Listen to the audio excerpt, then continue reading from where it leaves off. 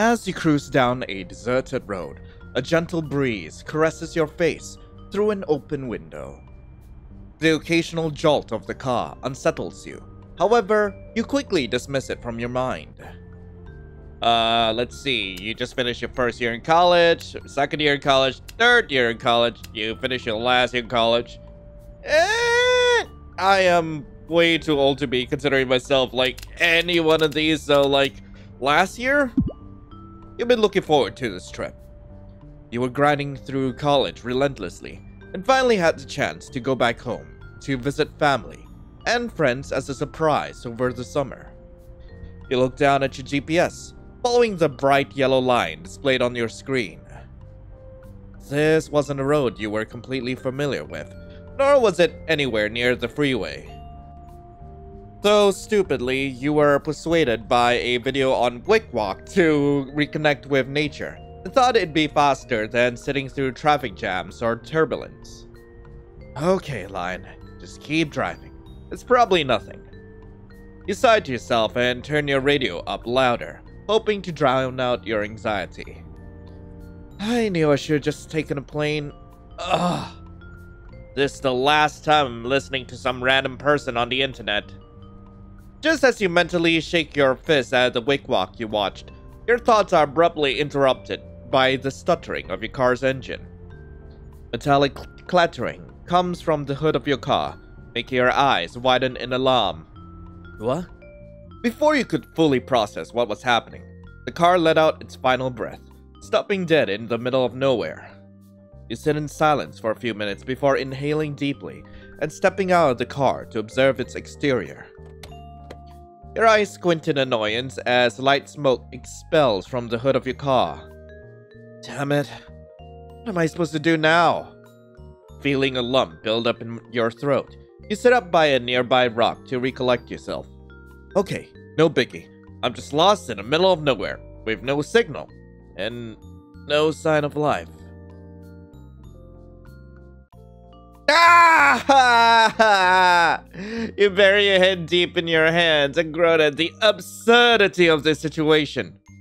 No way, no way, no way! This cannot actually be happening.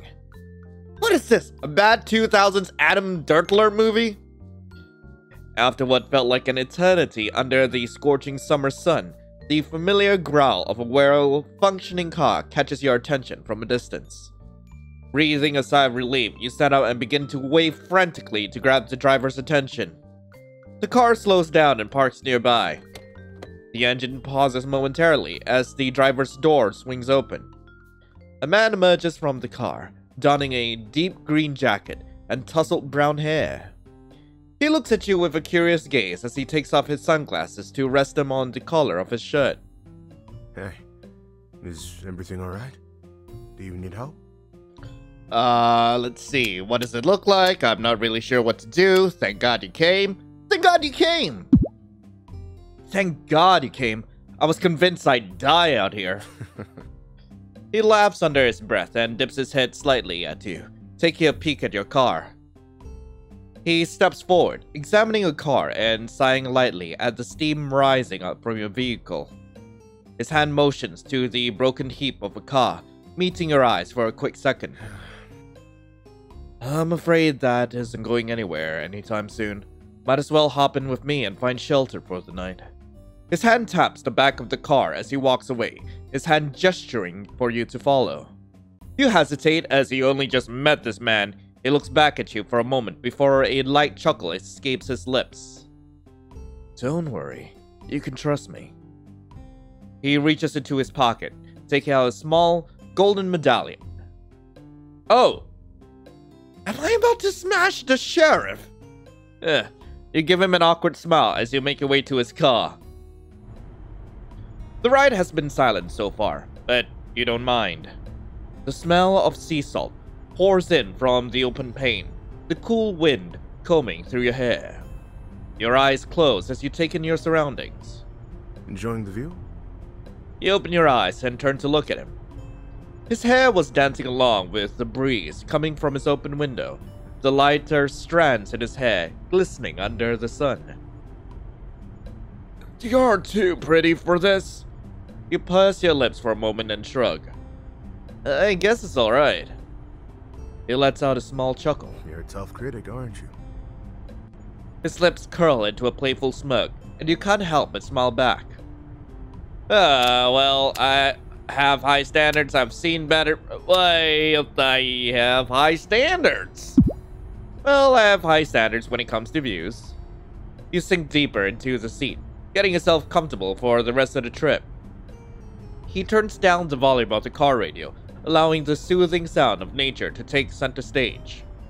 So, it would probably be nice to get to know your travel buddy for the next God knows how many hours. Might as well break the ice. Where are we headed? How long have you been a sheriff? Yeah. Where are we headed? If you don't mind me asking, where are we headed? My town, Brine Bay.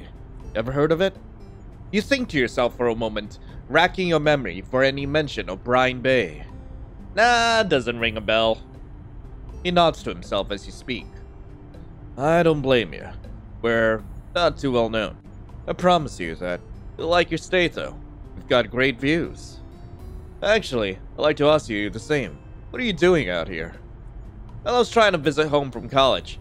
Haven't been back for a while and was feeling a little homesick. Just my luck to have my car break down when I tried, though, right? He offhandedly laughs at your joke and taps lightly on the steering wheel. Yeah, that does suck. Hey, no worries. We'll get you back on the road in no time. He lets go of the wheel for a brief moment to give you a pat on the shoulder before focusing on the drive again. How long have you been a sheriff? Good few years, actually. Probably as soon as I graduated. Not that I mind. I love the job. You get to help people, like you. End of the day, that's all that really matters to me. That's pretty nice. I guess so. I haven't really seen myself doing anything else. He smiles to himself. I don't think I have anything else to ask him for now. A moment of silence lingers between the two of you before he abruptly breaks it. You weren't out there for too long, were you? Well, it felt like forever. You have no idea. God, why do these two make me sound like so pissy? It felt like forever. Well, it felt like forever, but I guess it wasn't that bad. I'm just relieved you showed up when you did. He smiles and nods in response, his eyes glued to the outstretched road ahead. Gene, by the way. You turn to face him, head tilted in confusion.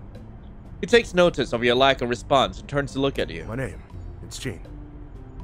Your mouth opens briefly, forming a silent, "Oh." I'm Lion, and even in this game, I'm a bit of an idiot. Lion. That's a nice name. He shoots you a gentle smile before adjusting his eyes back on the road. You turn back to the open window, take in the view once more. The lull of the engine, paired with the heavy crashing of the ocean waves, began to take over your thoughts, making your eyelids grow heavier by the minute. Before you knew it, you were dead asleep. Exhaustion from the long day of driving mixed with stress finally took over.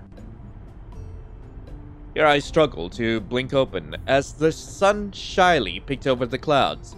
Its beams greeted you ever so lovingly, the warmth creating a gentle blanket over you. You lift yourself off at the car door, stretching the sleepiness away. Your eyes eventually find Gene, his hand having a firm grip on the wheel and head turned towards you. Morning there, sleephead. Awake just in time. His head gestures ahead of the car. Your gaze follows his cue to a small, old-fashioned building. The car comes to a rolling stop into the makeshift parking lot. Gene's deep voice pulls you out of your thoughts. This right here is Coral Inn, a hostel. You can stay here for the night. And don't worry about the pay. I've covered tonight for you. It's the least I could do, considering the day you've had. If you walk inside, just a little to your right should be the front desk. Just explain your situation and my buddy Dante will get you all set up. I'm staying here, thank you. Do you do this for all the people you pick off the street? So, do you do this for all the people you pick off the street, or am I special? Gene lets out a small laugh, his hand rising up to his mouth as he did so. Good question. I'd have to say you're pretty special. Don't go around spreading the word, though. I don't exactly have the money to be paying for every attractive person I come across. This one's between you and me. He shot you a quick wink that you would have missed if you had blinked. Alright. You should get going now. It's starting to get late. Don't want to keep you up any longer. He turns away from you, so you can see a shy smirk on his face, with just a hint of red flushed to his ear. You can't help but smile to yourself as you gather your belongings from his back seat. Oh. Before I forget about your car, there's only one mechanic around here, and his name is Kai. Take my number, and I'll send you his address. You type his number into your contacts and give him your thanks. The two of you wave goodbye as you shut the door behind you. He pulls out of the parking lot, leaving you to brave the hostel on your own. You stand in the open for a moment, breathing in deeply. The earthy smell of nearby plants, mingled with the damp industrial material of the building, helps you get a hold of your new surroundings. I grew up in a small town, never really been much of a city kid. Yeah, just like home. Sure, it wasn't exactly where you wanted to go, but it was close enough. The refreshing, clean air was reminiscent of your childhood town, which was drastically different from the city you've been staying in for college. It was nice to be back in a quieter environment. A flock of birds chirped overhead, flying in formation towards the horizon. Watching them, you realized the sun was beginning to set, right past the small corner lot of shops. The sun's setting already. How long have we been driving? Glad I didn't choose to just walk to society. I probably would have been walking for days. You look down at your watch to plan your next course of events. Your body was practically begging you to crash in for the day. Also, you really should be getting your car sorted out first. You know what? I'm gonna go to the mechanic. I mean, it's only the evening. You think it over for a minute and decide it will be best to talk to Kai as soon as possible. I really should get this sorted out first. You lug your backpack over your shoulders and check your phone for the address. Following the directions on the text from Gene, you make your way to the workshop to meet Kai. As you approach closer, the sound of clanging tools paired by machinery fills your ears, the faint aroma of grease and oil growing more noticeable with each step. The large, car-filled building seemed vacant, except for a figure bent over, peering into the hood of a car. Kai? You call out to no response. The hum of the car was overpowering your voice. Kai! You call out a little louder. The figure finally stood up and turned to face you. A large grin was plastered on his face as he rubbed dirt and grease off with his forearm, hand still clasping a wrench. Well, you must be new here. Hey, you did not need to whisper into my ear, Kai! Before you could open your mouth to reply, he quickly cuts you off with a broad grin. And trust me, I remember a face as attractive as yours. He winks a little and leans back against the door, grabbing a nearby cloth to clean his wrench and hands. To what do I owe the pleasure? His tone lingered, prompting you to introduce yourself. I'm Lion. I was actually headed west until my car broke down near the forest. That's on me, I guess. I should have gotten my car checked out a good while ago. You look down to your shoes, fidgeting them against each other. Luckily, Gene found me and brought me here so that you can help me fix my car. You look back up at him and smile awkwardly, feeling a bit embarrassed about the whole situation. He let out a short laugh and nodded before putting his wrench down. Well, that won't be too much of a problem. I'll head there with Gene later in the day. Although, I do have to warn you, it's gonna take a good while to fix it, especially if you're not from here. The spare parts here are pretty dated, and so are our cars, so it might take a while. Your worry must have been visible because he pushed himself off the car immediately, and defensively threw his hands up with open palms. No, don't worry. You can trust me. My family's been working on cars since this town was founded. I promise to get it working as soon as humanly possible. He pats your shoulder lightly and gives you a warm smile. You can give me a number, and I'll keep you updated on things. Here's my number. Good luck with repairs. It better be as good as new. If you want my number, you're gonna just sit, so I'm gonna go for that. You smiled to yourself at how frantic he got and nodded. Hey, if you wanted my number, you could have just said so. He blinks a few times and turns bright red. Well, I can tell you and I will get along just fine. So appearing confident, there's a slight quiver in his voice. Are you telling me this bad boy attitude is just a cover for how he's just a shy little meow meow? Oh god, I'm going to enjoy him so much. Cute. He grabs his phone out of his pocket and hands it over to you, the screen displaying a small prompt for your information. As you type in your number, you spot him peeking over to the side. His deep brown eyes scan all over your face, almost as if he were studying you down to your smallest features. You feel your face flush for a moment before handing it back to him. There you go. I'll be looking forward to hearing from you. Great. I'll send you a message when I get around to working on it. Hope you have a good time here. He gives you another wink before turning around to continue working on the card behind him. Alright, time to get myself some sleep. I'm beat. Your shoes crunch against the gravel as you make your way towards the entrance. The steps of the inn's wooden porch creak with each step, make you hurriedly take longer strides. As you open the door, you're greeted with surprisingly homely decor. The state of the building itself was just as decrepit as the exterior, if not worse, but someone was definitely doing their best to make it look good. Recalling Jean's direction, you take a few steps towards the right. A small wooden counter comes into view, a few monitors lined up on it, though only one seemed functional. You notice a man sitting behind one of them, the name tag on his shirt reading Dante. He didn't exactly look ecstatic to be there, but he also didn't look like he hated it. Hey there. I'm lying. I think Jean might have mentioned me to you. You hold your breath, hoping Jean wasn't lying about paying for the night. Dante looks you up and down for a moment with a puzzled look before looking down at his phone. Oh. Guess he did. Alright then. He sighs to himself before standing up. He's stunned for a quick second as he towers over you. He turns to grab a couple of papers from the shelf of files and books behind him. With a soft thump, a pile of papers fall in front of you. Okay, Lion. All you have to do is sign a few things and you should be good to go. You write down your information, occasionally glancing up towards him. He was back at his seat, tapping on the table with a pen and glaring right into your soul. Jeez, creepy. All done. He slides over a small metal key with slight rust on its edges. Your room should be number 069. Don't make too much noise and no hot water past 9 p.m. Even for small amounts like tea. Okay, good night then. He ignores you and goes back to scrolling on his phone. Well, isn't he the most hospitable?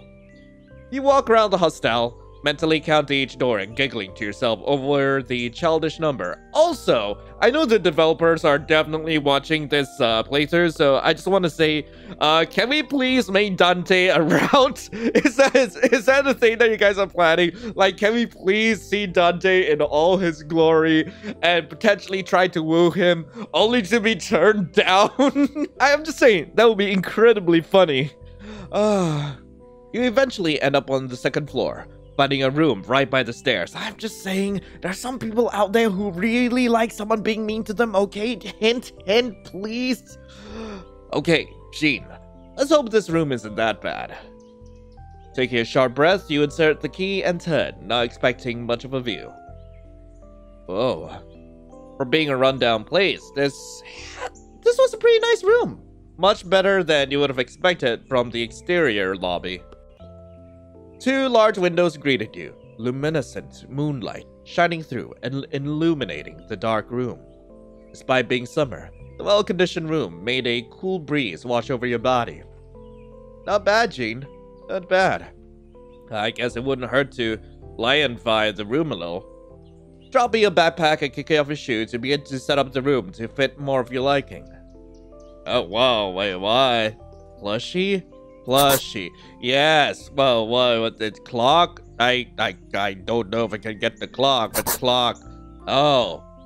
Cat clock. Cloud clock. Fish clock. Bear. But nah, the cat clock. The cat clock's good. Alright. Taking a step back, you place your hands on your hips and let out a satisfied sigh to the newly decorated room. There we go. Much better. You change out your clothes before falling onto the comfort of your bed. Also, why was I carrying my clock and plushies? I mean, plushies I would understand. I mean, like sometimes you kind of just want like a little friend to come along with you. But why did I bring a clock? Your body melts into the mattress, and you quietly thank Jean for being generous enough to rent you a room. This beats the car any day. Thoughts about ways to repay him linger as you are soothed to sleep by the night's embrace. Sunday. Neat. Your eyes gently flutter open to the side of the hostel room, lightly glazed with the warm sunrise glow. You raise your body slowly and stretch, feeling much better than you did the day prior. Hopping off the bed, you take small steps into the bathroom and get yourself ready for the day ahead. Thankfully, the hostel was kind enough to include toiletries and fresh towels. Much better. Taking one last look at yourself in the mirror, you gather your essentials and leave the room. As you step into the lobby, you're met with Dante's grouchy face. He sits behind the front desk with his legs up and a magazine in hand. Morning, Dante. He gives you a quick glance before placing his attention back to the magazine. Morning, Lion. Did you get a good night's rest? Despite asking, you could tell it was more of an automated response for good customer service than genuine curiosity. Baby Gronk into late...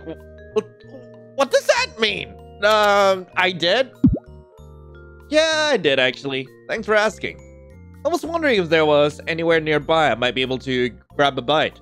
I'm pretty hungry. Haven't really had anything but trail mix. There's a diner not too far from here.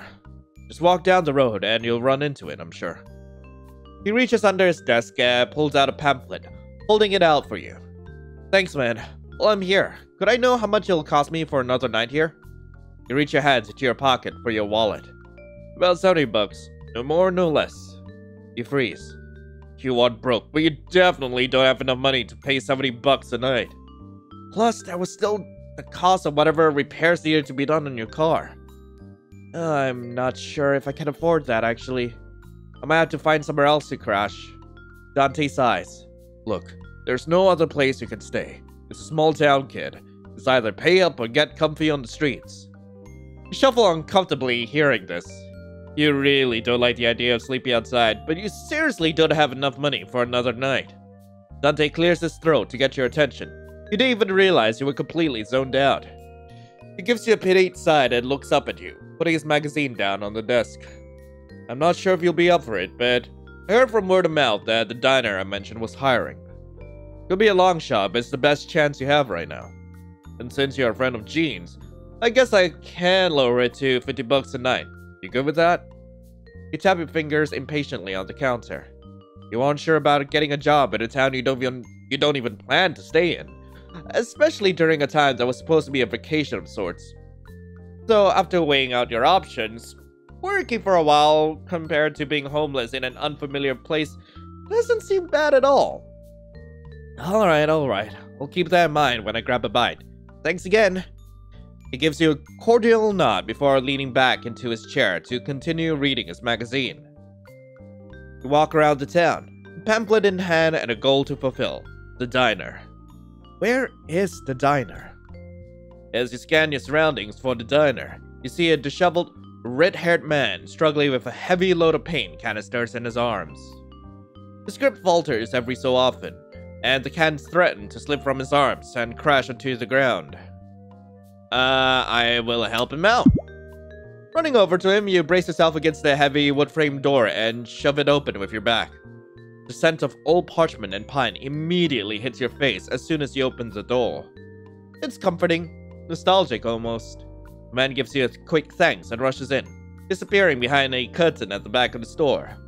Her eyes wander around the building you had entered and noticed the wooden shelves lining the walls, stacked with books. Some looked old and worn, while others looked new and untouched. You gently push the door shut and step into the store. A soft ding echoes, signaling your entrance. You feel the warmth of the sun fades as you move further inside. With your hand outstretched, you glide your fingers across the long row of books, feeling their distinct textures and designs.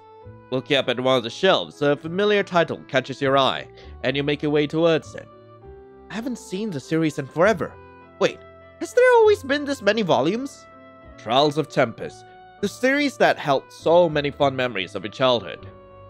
You hated reading, but this was one exception. You loved reading, and this was one of your favorites. You and your friends would read it occasionally. You like to read it with your parents. Me and my friends will read it occasionally. You and your friends will meet up at your house on weekends to read stories together. A favorite amongst your little group would be Trials of Tempest. You discuss your favorite characters together and often have shipping wars or make predictions for the next installment. Eventually, the author stopped producing new volumes, so any hope of new stories was quickly dimmed out. You're quite tall, so grabbing the book wasn't an issue. Having average height, reaching for the book required a bit of stretching. Being on the shorter side, you struggled to reach the book. I guess I'm pretty average. You smile to yourself and reach up for the book. Your legs wobble a bit as your feet strain against the ground, a small ache going through your arms. Suddenly, a shadow looms over you, and you feel a large hand gently rest on your shoulder. The subtle pressure makes you lay your feet flat onto the floor, grounding you and releasing the tension in your body from stretching. You watch as another hand gently grabs the book before you could. Hi. Cutie? Hi, how are you? You turn around and see the man from earlier, smiling softly at the book, brushing off any dust from its cover. A low chuckle escapes him, and he shifts his gaze towards you. Trials of Tempest. I'm surprised anyone else knows about this book. And why is everyone in this game cute? Why? This is not fair! I used to love the series as a kid. What about you? He holds the book out to you, letting you take hold of it. You take it, observing its cover. Yep, definitely haven't read this volume yet. Me too. I've never seen this one before. Stay silent. I'm sure almost everyone's read it. You know what? The first one. Me too, but I've never seen this one before. This is a special copy, actually. I bet you thought it ended at Journey to the Storm God, right? You nodded. That was the last volume released before the author stated publicly that he was too old to continue the series. The author actually used to live in this town. He'd write out a few more stories and kept them in this very shop. He looked back down at the book. There were more? And the author was from here? You certainly didn't expect that when your car broke down on some random road. Is he another love interest? Can I date the author? Hey. How about for helping me earlier? I'll lend you the books. You can take this one with you. Just come back for the next 3 volumes. Lend? He takes notice of your confused expression and chuckles again. I work here. Don't worry. I might look rough, but trust me, I'm not a fan of breaking and entering. And the story isn't that popular anyways. No one would notice if they weren't in stock. Plus, you're new, right? Dante mentioned we had a new face in town. We don't have much except for this one cool thing, so I want to give you something from our little corner of the world to remember. You smile and put the book in your backpack. Thanks. I'll take care of it. He takes notice of the pamphlet you had in hand. Oh, were you looking for Cup of Joe Mama? Yeah, actually. Dante said it was just down the road, but I can't find it anywhere. Down the road? It's literally on the other side of town. In fact, any further from here and you'd be at the beach. You pause for a moment and mentally facepalm yourself. Dante never specified which direction to go, and you had ended up going in the wrong way. He stifles his laugh with his hand and shakes his head. Classic Dante, man. He's a butthole. You can't help but laugh along.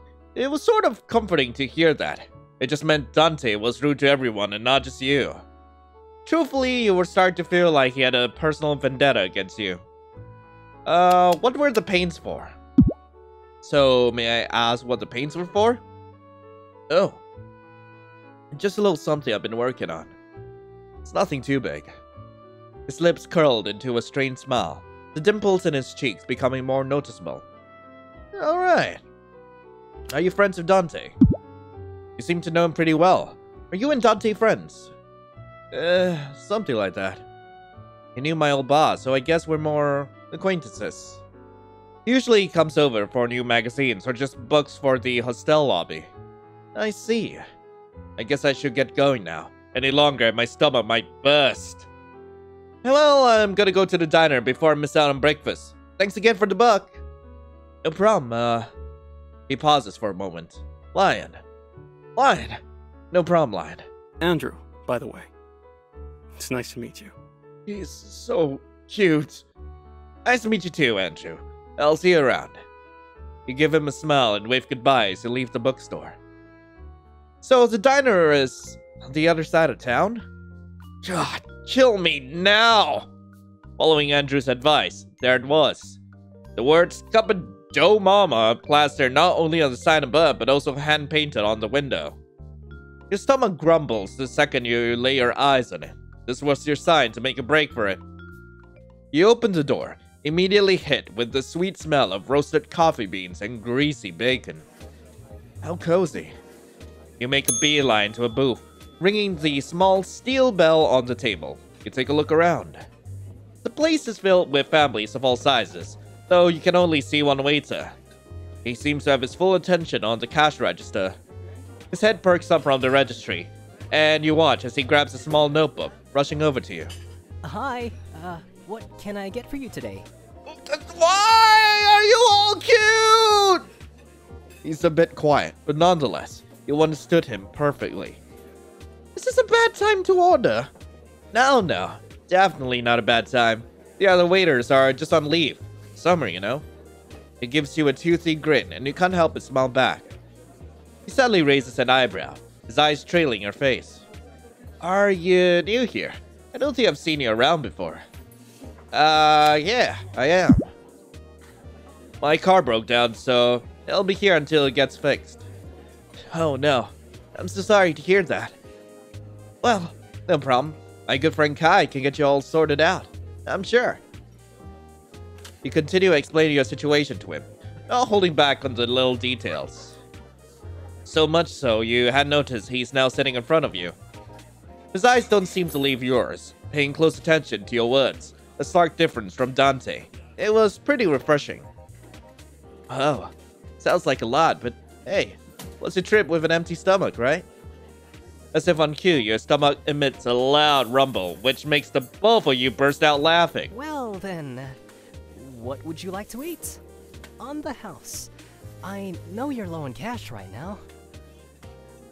You know, considering the hostel and car costs. You sure? I don't mind using a few dollars. He shakes his head, his messy blonde waves bouncing as he does.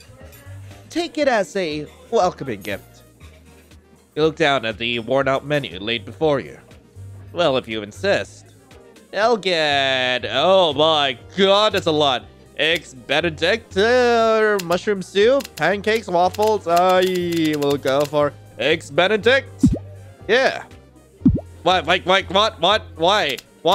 Well, wait, what? Bacon and eggs? What the? Grilled cheese sandwich. Wait, what? An omelet? Do you want anything inside your omelet? You know, everything. Give me cheese, bacon, onions, mushrooms, spinach, bell peppers, tomatoes, turkey. That'll be all. Would you like anything else? Can I really order everything? Pancakes? Any toppings to go over your pancakes? I will get butter, maple syrup, whipped cream, caramel syrup, nut, bacon, peanut butter, fried chicken, some sausage, strawberry syrup, fresh berries, fruits. That'll be all. Would you like anything else? Waffles, any toppings? God, Fresh berries, butter, maple syrup, strawberry syrup, caramel syrup with cream, fresh fruit, nut, peanut butter, bacon, sausages, fried chicken. Would you like anything else? Beans on toast, mushroom soup, fruit salad, biscuits and gravy, hash browns, that'll be all. And that'll be all. He looks up from his notebook after jotting your order down, flashing you a confused smile. That's, everything on Armin? Did I make a mistake? I can't go back. I went through so many choices there. You nod. Are you sure? Yes. Why? You haven't had a proper meal in a while. He can't judge you. Well, I'll come back in a bit with your order, Mix. You watch a man make his way towards the kitchen, where your eyes take notice of a help wanted poster messily plastered up on a notice board. It looks as if it has been up there for a while, as the corners are torn and stained with a mysterious liquid. Dante's words echo through your mind as you're reminded of your lack of money. Right, job. I'll ask that waiter about it when he comes back. A few moments pass before you see him approaching your booth, carefully holding your food and gracefully maneuvering through the tables nearby with his signature smile. Here you go. Hope you enjoy your meal. Just call out to me if there's anything else you'd like. He gives you a small nod and turns to leave. Wait, I saw that this place is hiring. Are positions still open or am I too late? His head snaps towards you, his face painted with surprise and eyes gleaming with excitement. Yes. They're still open. Oh man, we've been looking for some help for ages. I'm so happy that you're interested. His voice rises into a normal speaking volume as he lets his eagerness show. Taking a quick glance around the bustling diner, it's obvious to anyone that they were severely understaffed. You give him a big smile. You can tell he's going to be a great co-worker. That is, if you get hired. So, am I going to need to submit my resume to apply? Who should I even talk to? You peek past his figure to see if you can spot a manager running around. His face fills your view as he moves his head to meet your searching eyes. His smile was unwavering. I think the person you're looking for is yours truly, Mix. Oh, and no worries about the resume. You're hired. I would at least like to know your name, though. You raise an eyebrow at him. You're happy to be employed, but you question the practices of the diner under this man's management. The fact that he just paid for the whole menu for me. He let me order the whole menu on the house. Why would you do that? You notice he's fidgeting with his uniform as the two of you speak. You wonder how he even survived this long in this line of work, being the quiet man he is. Right, my name. It's Lion. Okay, Lion. You can finish eating here and meet me in the back. I'll be happy to show you all you need to know.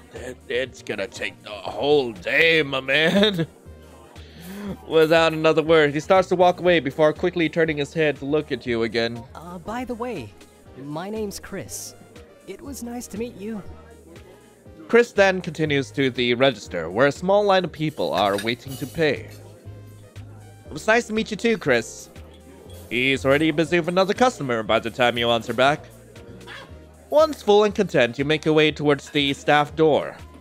Well, you can only assume it was the staff door.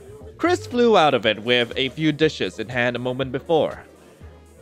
As you step through, your nose is hit by a delicious mix of aromas created by all the different meals being prepared. Your smelling escapade is interrupted by Chris hastily busting through the swinging door, dirty plates stacked in his hands. He lets out a small gasp upon seeing you. Hey. Give me a second, please. You nod as he brushes past you, quickly placing the dishes in the water-filled metal sink. They hit the bottom of it with a muted clank.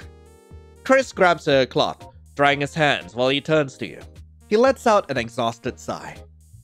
We'll start your training in just a moment. I need this. His eyes tell you everything you need to know as he looks at you. He has probably been on his feet all day. You watch as he lays back on the wall, sweeping away some of the sweat droplets on his forehead. His slightly disheveled hair frames his eyes as he gazes at the ceiling. His eyes suddenly meet yours, a shock running through your body. You quickly look away, embarrassed that he caught you. From the corner of your eye, you see him straighten up and sheepishly reach a hand behind his neck. A single thought then snaps you out of your embarrassment. Wait, did he say training? Hold on, we're starting training now? You sure this is the best time? Chris drops his hand and nods his head gently. We need help as soon as we can possibly get it. This summer has been one of our busiest, so I would love it if I could work with you right away. If that's okay for you, of course. His eyes wander away and his voice trails off into a faint whisper towards the end of the sentence. Of course that's okay with me, I'd be glad to help you. I was hoping to explore the town a little more. I'll be glad to help you. Yeah, of course, that's alright with me. I'd be glad to help you out. I can't leave you in your time of need. You give him a reassuring smile and place your hands on your hips, excited to lend a hand to your newfound friend. Alright then, teach me your ways. Time seems to fly, with only a couple of minutes of your shift remaining. You paid careful attention to any upcoming orders. Now's not the time to be making any mistakes. It could hinder your chance to leave early. You peer out the serving hatch towards Chris, preparing yourself to cook like your heart depends on it. Last couple of minutes, we can do this. The familiar bell of the door rings, and you quickly fix your eyes towards the entrance. Instead of a small family or elderly person like you've seen all day, a young man walks in. He looks probably in his early 30s. His sleek, long blonde hair framed his face. His captivating eyes made it hard for you to look away. You feel like you've seen him somewhere, but you can't quite put your finger on it. All that to say, he didn't look the most approachable. He looked around with a slight scowl, seemingly prepared to book it. Your eyes briefly meet, and you can almost swear he gave you a half smile before finding a booth to be seated in. He doesn't look like one of the townsfolk at all. Could he be another visitor? You turn to look at Chris, who seems to be just as puzzled as you are. He shrugs at you and clutches his small notepad, making his way over to the man. You aren't sure if it's because he's tired or not, but Chris's usual upbeat manner for new customers looked diminished. Welcome to Cabajo Mama. What can I get for you today? Since you start working with Chris, you notice a pattern with him. At first, he'd stick with his usual script of asking someone what they wanted. But if the customer went off script and asked something he wasn't used to hearing, he'd falter. Can I get the omelette? This voice actor sounds familiar. But with just the egg whites. And lightly beaten, not whisked. Whisking makes my face bloat. I've got a shoot next week. I can't be bloated now, can I? Use pink Himalayan salts if possible. I don't want any preservatives in my system. Oh, and hold on any extra spices. I'm a simple man. Just salt, pepper, a hint of tarragon, and a pinch of cumin will do. Also, don't cook it the American way. Do it French. I prefer my food authentic. You are authentic, yes? The well-suited man nods his head towards the large window beside him. The words authentic homemade recipes plastered outside in large red font. Yeah? Good.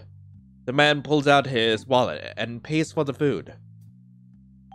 Chris comes back with a small torn page, slowly pushing it over to you. Sorry, Lion. I didn't get most of that. It's alright, Chris. I'm sure none of the things he mentioned are real anyway. He giggles and nods. Yeah, okay. Do your best anyway.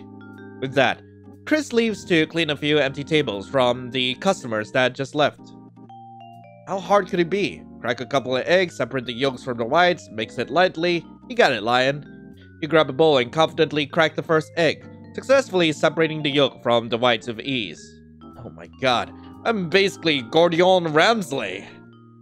Feeling optimistic, you move on to the second egg. However, this time, the yolk breaks and drips into the egg whites. Little yolk wouldn't hurt. You probably won't even notice. You start mixing, aiming for a light and fluffy look. Despite your efforts, however, the whites refuse to cooperate. I should just whisk at this point. You hold onto the whisk with a strong grip and mix vigorously, trying to salvage the situation. Instead of forming soft peaks, they remain stubbornly runny and lackluster. That's because there are no yolks in there, I think. I'm not sure. I don't know. Wow. This is not giving chibli. Whatever, let's just cook this thing. You heat up a non-stick pan and pour the egg mixture into it, the consistency looking far from ideal. What do you want in it again?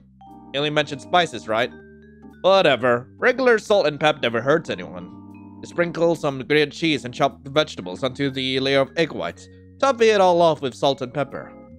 As you attempt to fold it, it tears easily.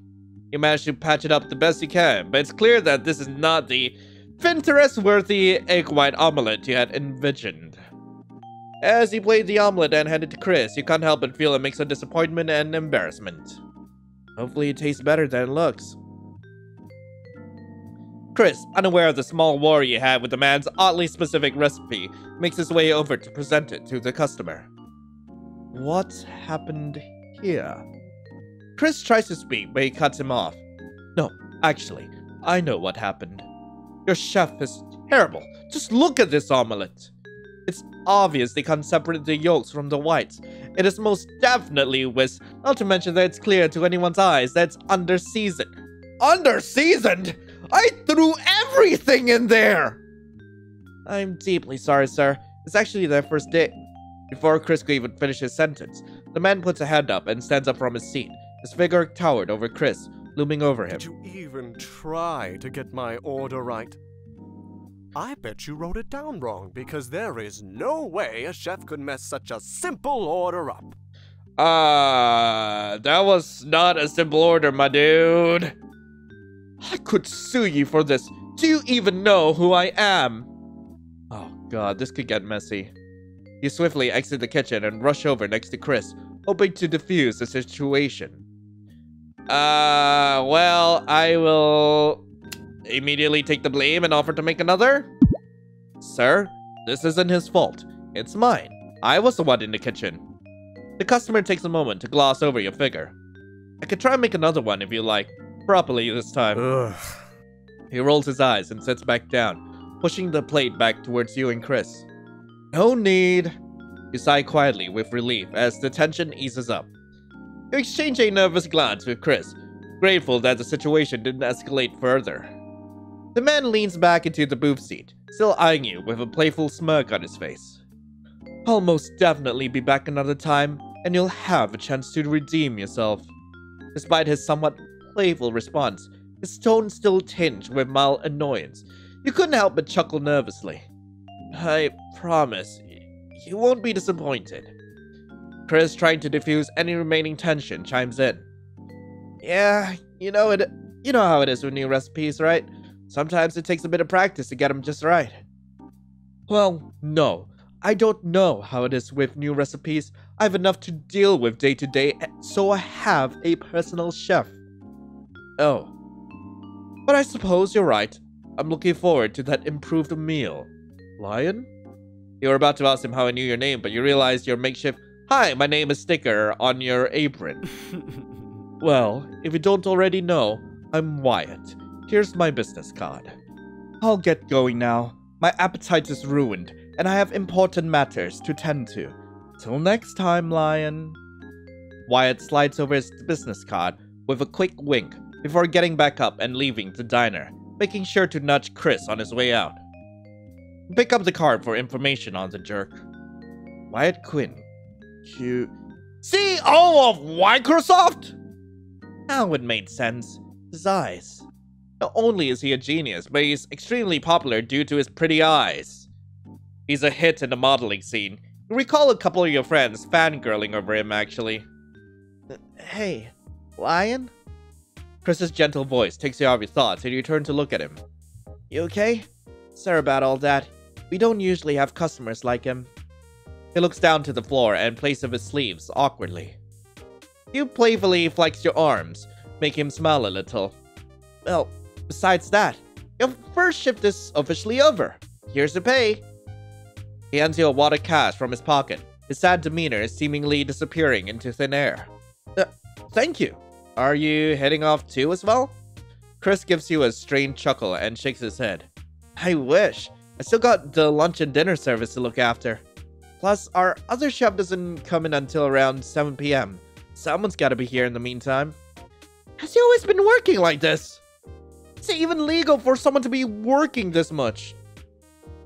Not wanting to question more of his unhealthy work ethic, you simply nod and go into the locker room to gather your belongings, ready to head off. Hey. 1 sec before you go. My number. You should take it so I can talk to you about shifts or anything. Oh, right. You both exchange contact information and you leave the kitchen, waving goodbye to Chris as you leave. You look down at your phone as you exit, curious about the time. The number 1:30 p.m. shone brightly on your screen. Huh, still pretty early. I thought I was here for longer. I guess it wouldn't hurt to just walk around. Following the general direction of other townsfolk, you get to see more of what the town has to offer. Jean wasn't wrong. It really was a beautiful place. You find yourself in the town square. A fresh breeze blows through your hair as you take in your surroundings. The streets were crowded by people and had stalls lining them. Each stall proudly displayed their own unique produce and cuisines, with the most notable being fish. As you walk past the stalls to observe them one by one, you catch the sight of a familiar figure. Past this figure, you could see a shorter, silver-haired man who seemed to be talking with him. The man had his arms crossed, donning a tired look on his face. He isn't the kind of guy you would expect him to hang around. But then again, you don't necessarily know him well enough to be making the kind of assumption. Might as well go say hi. Grinning to yourself, you approach the duo and reach out to tap him on the shoulder. Jean turns towards you, his face lighting up as he realizes it's you. Lion! Didn't expect to see you here. Have you been settling in well? Yeah, I'm actually exploring a little right now. I even managed to get a job at Cup of Joe Mama. Cup of Joe Mama? Love the place. Great coffees to start the day with. I'll definitely be seeing you around a lot more. His eyes disappear from grinning widely at you. Your eyes briefly fluttered to the silver-haired man. Upon noticing your gaze, the man sharply turns away. Jean takes notice of your curiosity and takes a step back, placing his hand on the stranger's lower back to lightly push him closer to you. He looked at Jean with his eyes widened, startled by the sudden contact. Jean placed his arm around the stranger's shoulders, tightening his grip slightly as he spoke. This here is good old Vince Matador. Don't mind his behavior. He isn't used to new people. Vince's eyes narrowed as he gives Jean a curt glare before taking a glance at you. It was short-lived as he chose to give his attention to the ground beneath him instead. Yeah, I'll be nice. I'm Lion. Nice to meet you, Vince. I'm Lion. Vince says nothing in response, seemingly unwilling to introduce himself to you. Instead, he keeps his eyes downward with the occasional glance at Jean. Jean sighs deeply. Come on, Vince. We talked about this. Vince bites the bottom of his lip before looking up at you. Hey. Jean told me about you. Quite the predicament you've gotten yourself into. With the car and all. His voice is pretty quiet, so like Chris when he's nervous, Vince leans more to the mumbling side. Yeah, it's pretty unfortunate, but that's not to say good things haven't come from it. It's still a vacation, I guess. Minus my new job, of course. Vince's attention wasn't on you by the time you finished your sentence, and was fixated on the ground once again. Jean gently nudges Vince, jolting his attention back to you and the discussion at hand. After some short hesitation, Vince spoke back up. Well, that's an optimistic way to look at it. I'm glad you're not too bummed out about it. Vince's attention shifts back to Jean, who offers a nod in agreement. Silence fills the air for a moment before Jean clears his throat. Say, why don't you show Lion around, Vince? It's about time I headed back anyway. Gotta get dinner started. Vince gives Jean a solemn look, his eyes practically begging for him not to leave. Jean, on the other hand, gives Vince a few gentle pats on the arm and a reassuring grin. Alright, I'll leave you two to it then. See you around, Lion. Bye, Jean. He waves goodbye as he turns his back to leave. Vince's face crunches up as he yells out for Jason. You're a little taken aback as he has been pretty quiet up until now. Hold on now. I never said I would. Jean, get back here. Oh my god, he's pathetic. I love him.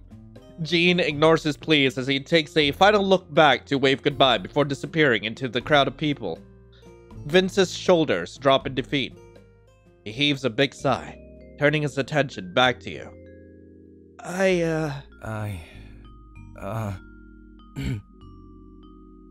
guess I could try to show you around. Unless you've already got plans. He looks down to his thumbs, which he has been twiddling awkwardly for the past few minutes. He doesn't look entirely convinced to walk you around. Well, refuse the offer for his sake, refuse the offer for your sake, agree to walk with Vince, reluctantly agree to walk with Vince. I don't know. I agree. I agree. I don't know if he likes it. I agree. Yeah, sure, why not? I don't have much else to do but sleep anyway. This is a better use of my time. Vince seems almost disappointed when you say yes. His shoulders drop as he exhales. Didn't he ask me? What's in the attitude? Let's get on with it then. Vince's words sound half-hearted as you begin to wonder if this was the right decision as the both of you begin walking. It's hard for you at first to get used to the uncomfortable silence between you and Vince, but you eventually don't mind it. You've done more than enough talking today with the whole Wyatt situation, so the silence was more than welcome. Vince keeps his eyes glued to the ground, his hands fidgeting with the various bracelets on his arm. So, your voice trails off as you clear your throat nervously, struggling to find the right words. I'll thank him for taking time out of his day, yeah. Hey Vince, you speak gently, trying once again to break the ice. I really appreciate you for taking time out of your day to show me around. I know it must suck to be forced to hang out with a stranger, but it's really nice of you. Vince's shoulders visibly relax as your words seem to have a positive effect on him. He looks at you and gives you a half smile. Nah, it doesn't suck. I just don't really get out much. I'm not even sure what to show you, actually. Just show me your favorite places. Maybe it'll help me to get to know you a bit. He leads you to places like his favorite record store and a cozy coffee shop, his genuine enthusiasm evident as he talks about them. As the two of you make your way around a familiar corner, your attention is drawn to Andrew's bookstore. Through the windows, you catch a glimpse of him reorganizing books and engrossed in conversation with a few customers. Vince's eyes naturally follow your gaze, and his steps come to an immediate halt. Let's go to another part of town. You turn to him and notice his eyes fixed on Andrew, though his expression isn't a pleasant one. Yeah, I'll ask him about it, yeah. What's wrong? I'd really prefer not to talk about it. He shifts his gaze downwards. He raises a hand to the back of his neck, absentmindedly scratching it to physically dispel his unease. Drop it and go elsewhere. I don't want to push him. Acknowledging his apprehensiveness, you offer a reassuring nod. I probably shouldn't be prying. I can always ask him about it again when I get to know him better. Sure, let's go somewhere else. Haven't been around here yet. You motion towards the opposite direction and offer him a gentle smile. His demeanor softens, a flicker of relief crossing his face as the hint of a smile tugs at the corner of his lips. As both of you turn a corner, you suddenly hear the distant sound of music and applause. With your newfound curiosity getting the best of you, you follow the source and find yourself at a makeshift stage set up by what seems to be the town's local theater group. Approaching closer to the stage, the crowd's enthusiasm starts to excite you too. Taking a glance at all the performers, it was hard not to be drawn to the guy with bright green hair. You don't see that every day. Guess he really wants to stand out, huh? You turn to Vince, who has his arms crossed and brows furrowed. What's wrong? I'm just not a big fan of crowds. Or him. You focus your attention back towards the stage, where the green-haired man was giving his final monologue. He happens to be one of the lead actors, his energy and charisma undeniable, his presence radiating through the crowd, mesmerizing everyone with each spoken word. Him? If by him you mean the walking highlighter, then yeah, him. You start a little at the comment, caught off guard by Vince's unexpected sense of humor. As the performance reaches its conclusion, the crowd ruptures into cheers. Your attention gets pulled back to the lead performer, so his eyes were already on you, his gaze direct and sparkling with intrigue. As the crowd slowly disperses, he boldly jumps off the stage and approaches you with a wide grin. You hear a small groan of protest come from Vince as he rolls his eyes. Hey there! You new in town? Name's Kevin. Do people in this town just know everyone? This is like the millionth time I've been asked this. Yeah, actually, I'm lying. How could you tell I was new? He snorts sheepishly. I'm a regular performer here. Practically every week. I've seen the same faces countless times, but yours is definitely new. He gives you a playful smug, his eyes holding a glint of amusement. Before you could reply, the man's gaze falls on Vince and his eyebrows rise, as if he just realized he was there. His smirk only strengthened. Oh? The vampire finally left his house! Proud of you, Pri. I really thought some sunlight would make you dissolve or something. Vince only musters up an annoyed glare. Satisfied with his tease, the performer returns his attention to you. Anyways, are you finding Brine Bay? I'm sure it's not much, but it's got a few redeemable charms. Let's see, I like it so far. Well, I like it so far. It's quaint, a nice difference from the city, and everyone here is cute. His eyes widen with surprise, and he excitedly grabs your hand. City? You're from the city? That's so cool! Only for college. I grew up in a pretty small town, similar to this one actually. But it's nice to get back into a more familiar environment. You chuckle awkwardly at the sudden contact, and he quickly lets go. He clears his throat as his cheeks flush a light red. Sorry, I've always wanted to go to the city. He let out a soft, amused laugh. No worries, I understand. Well, so, what did you think about my performance? Is it anything like the actors from Paragon Arts? Paragon Arts? Probably the most prominent theater company you could think of. It comes as no surprise that he aspires to be like them. Well, I'ma praise him. Oh, definitely. I personally think you're better than some of those carbon copies I've seen. Did you see how riled up the audience was when you finished your scene? Never seen anyone do that. You've got something special there. Excited, he grins and lifts his chin triumphantly. Your response makes Vince roll his eyes and turns to look elsewhere, now uninterested in the conversation. Thanks! You would say that. I hear it from the others all the time, but it's refreshing to hear it from someone new. I mean, come on! Look at me! He puffs his chest out and does a small flex of his arm. I've got the charm, the talent, and the extra it factor. I really think I can get far, just not here.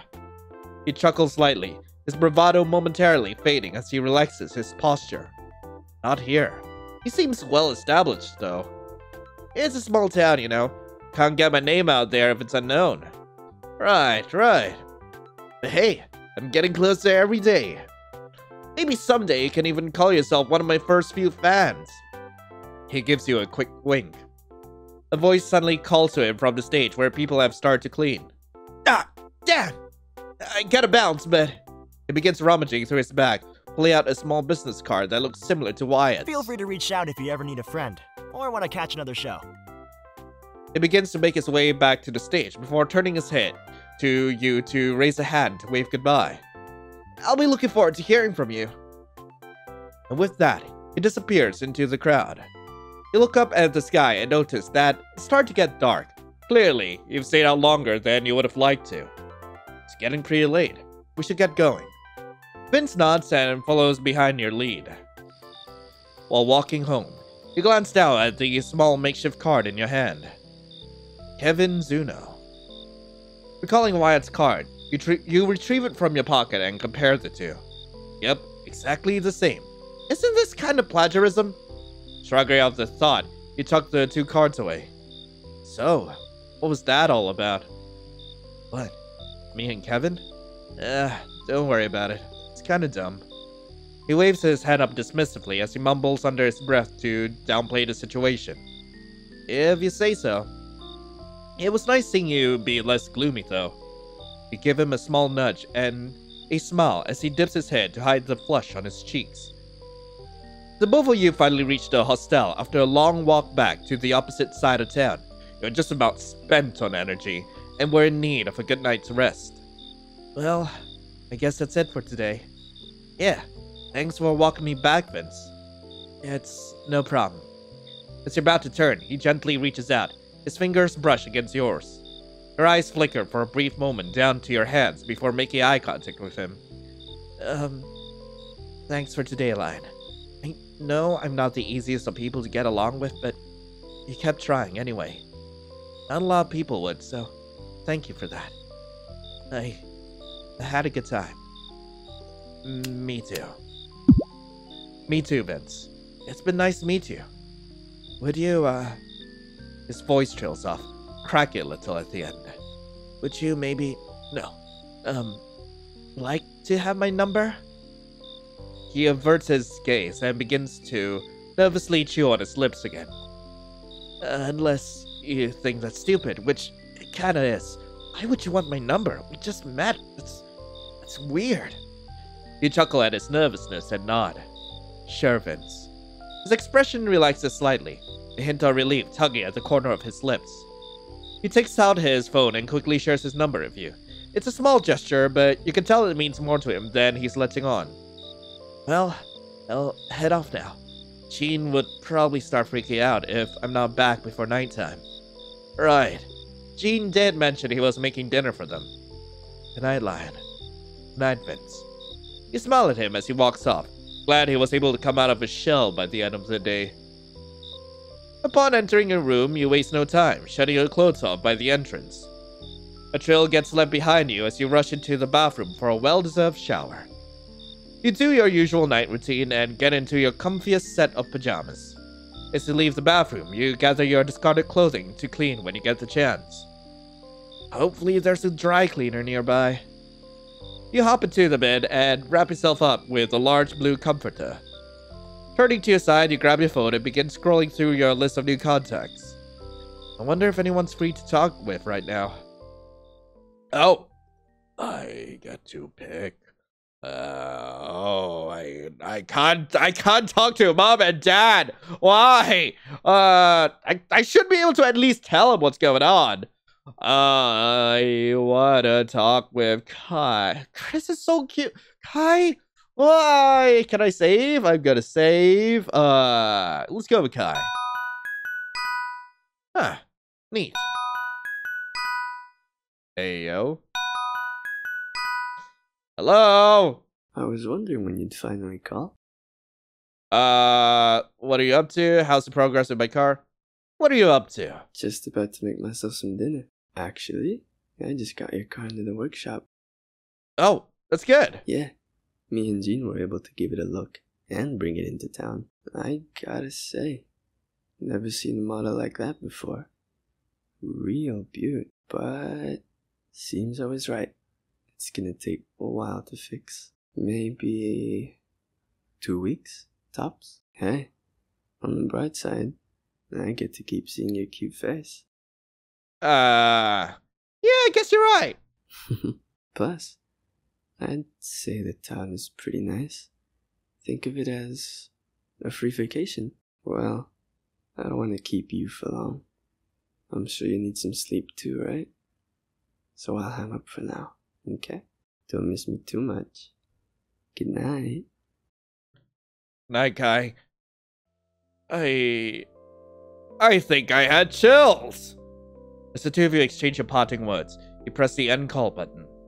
Well, this wasn't exactly what I thought my holiday would be like, but I'm glad everyone I've met has been nice so far. Feeling content, you plug your phone into the charger and gently shut your eyes, ready to doze off to sleep, but not before calling everyone else. Alright, I hope the sheriff doesn't mind I'm gonna bother him in the middle of the night. Come on, Sheriff. What you got for me? Sheriff! Come on! Is everything alright? Everything's fine. Just wanted to talk. Okay. Good. I'm actually glad you called. I wanted to ask how everything went with Vince. I think it went well. Really? Oh, man. That's great news. Can I ask why you wanted us to hang out together so badly? I'm just worried he isn't getting out enough, you know?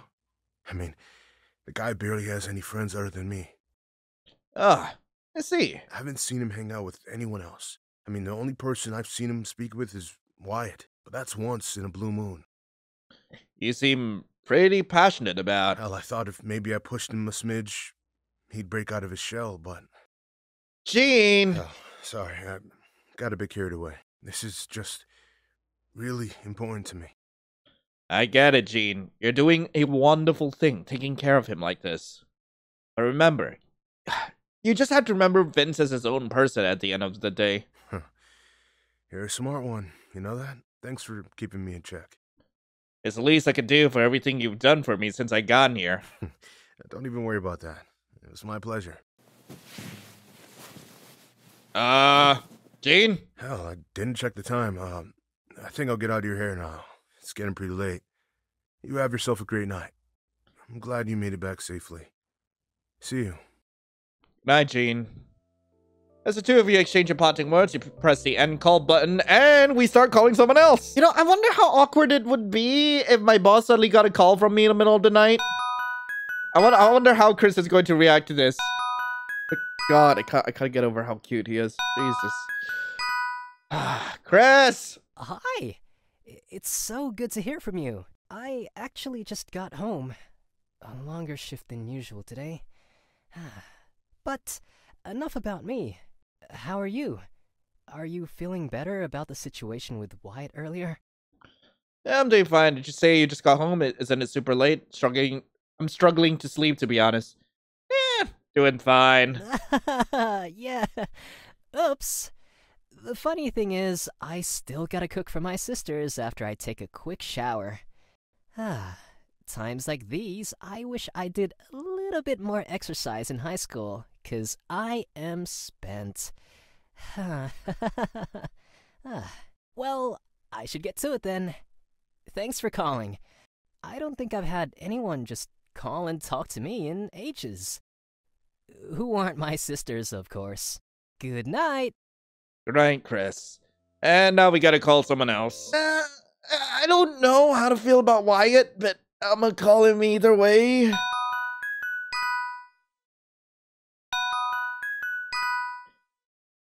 Okay, seriously, what am I doing calling the CEO of like some tech company with pretty eyes? Hello? Who in the hell is this? Do you even know how late it is? I'm supposed to get my full 9 hours of sleep. God, I can see that you're trying to pull a full Astarian there, but hello! That voice... Are you that chef from Cup of Joe Mama? Just so you know, I don't give my number out for late-night calls unless I know I'll be having a good time. Hey, yo! Whatever you called for better be important. I just wanted to apologize again for earlier today. As you should. Honestly, I'm not sure how this town doesn't have finer dining establishments. It's got great views. Even an open, oceanside, greasy fish shop would be better than Cup of Joe Mama. What kind of name is that? Yeah. I guess I get what you mean. It's a good thing you're cute.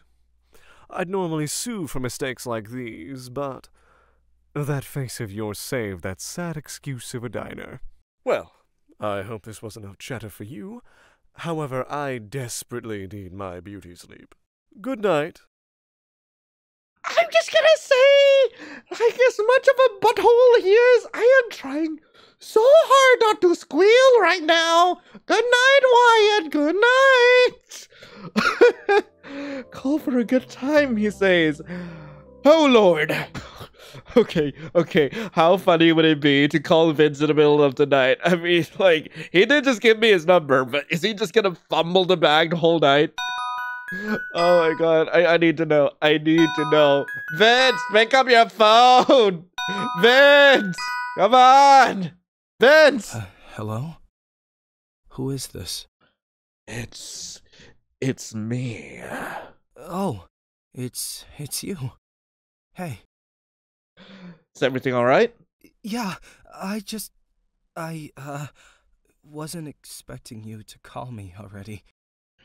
Did you get home safe? No. I'm still making my way back. I, wanted to take a little detour. Walk around town a little longer. I'm glad we had this walk. It's been a while since I've gotten some fresh air, so it was nice getting to show you around. Well, thank you so much for taking the time to. I should be the one thanking you. I don't know a lot of people, so going out like this was a little out of my comfort zone.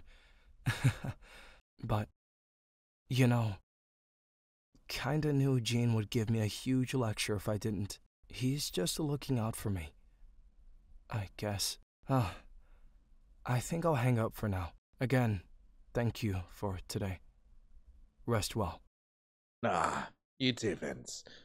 Also, like, I just gotta say, I think, like, a nightly stroll with Vince, it would be, like, incredibly beautiful to see. Like, holy frick. He is just so adorable, frick. But we still got one more guy to call before we turn it for the night. Wonder what Kevin's up to. Well, he did give us his number as well. Everyone in this town that we met so far has given us their number. Except for Dante. He knows where we live. Kevin! Aspiring Broadway actor and great improviser. May I ask, who's calling? Is this how you answer every call? It's me, the person from the park. Oh, what's up? Not much, but you do that for every call? Yep. Never know who's calling. Could be a Paragon agent, or even a movie deal. Fair enough. I knew you'd understand. Can't you see it?